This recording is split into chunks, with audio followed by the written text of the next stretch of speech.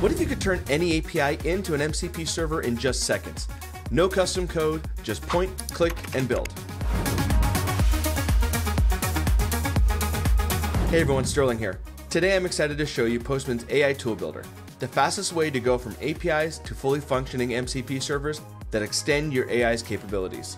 As AI becomes more integrated into our workflows, the ability to give models access to real-time data and services is critical. But building these connections manually is time-consuming and error-prone. That's where Postman comes in. Let's get started. Let's start building our first MCP server using Postman's MCP builder. In this case, I'm going to go to my workspace and I'm going to choose the public API network.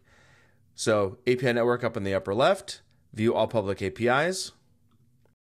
And in the left side, you're going to see build AI tools.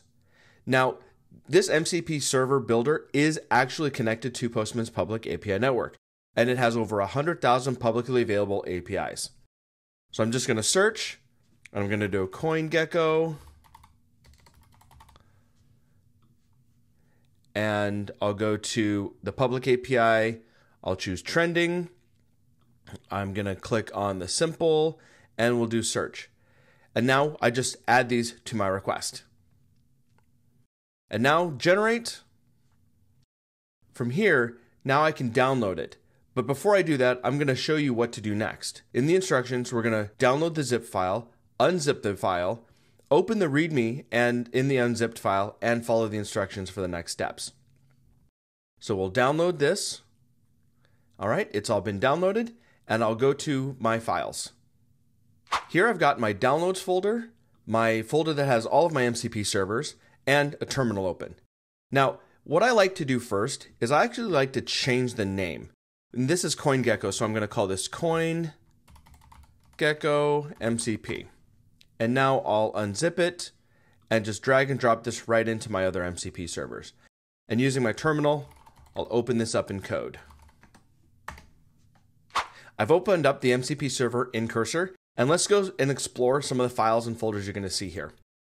I've got my commands, my library, and then my tools. Tools is where all of the APIs exist. So if I drop this down, we'll expand this. You can see I've got all my search queries here.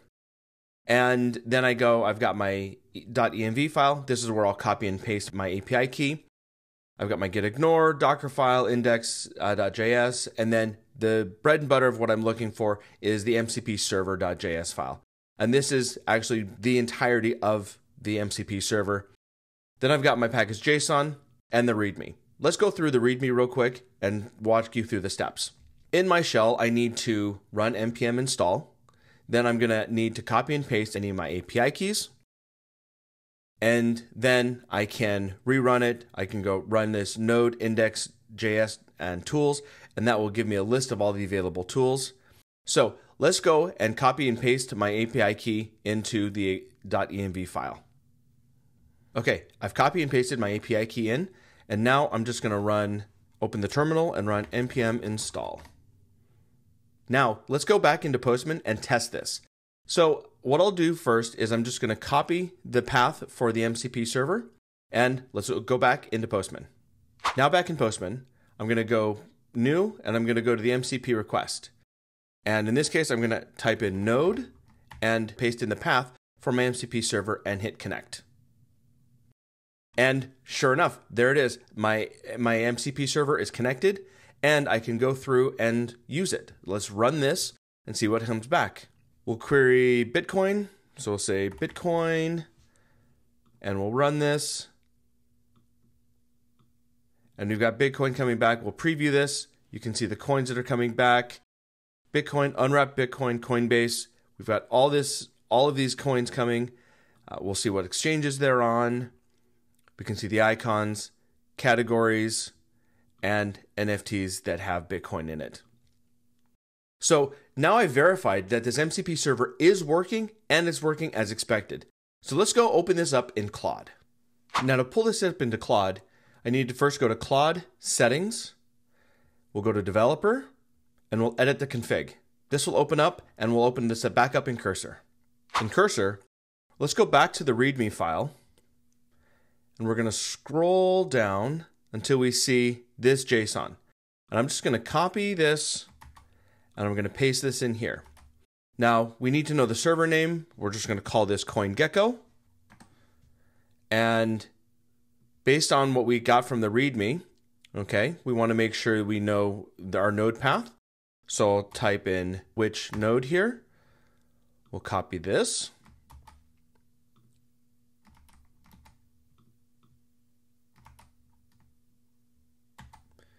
And then we need the absolute path to the server.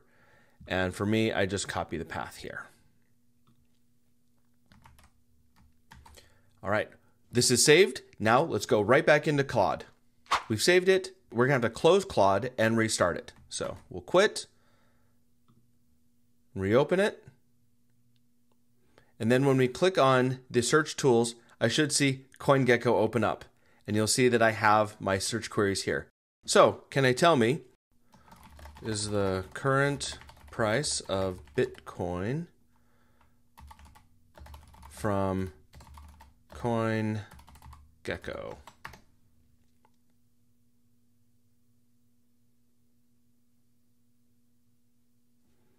We'll choose always.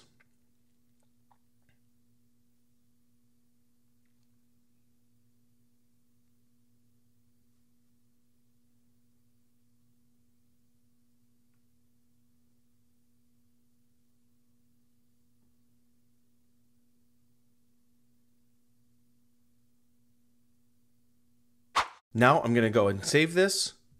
We're going to call this CoinGecko MCP.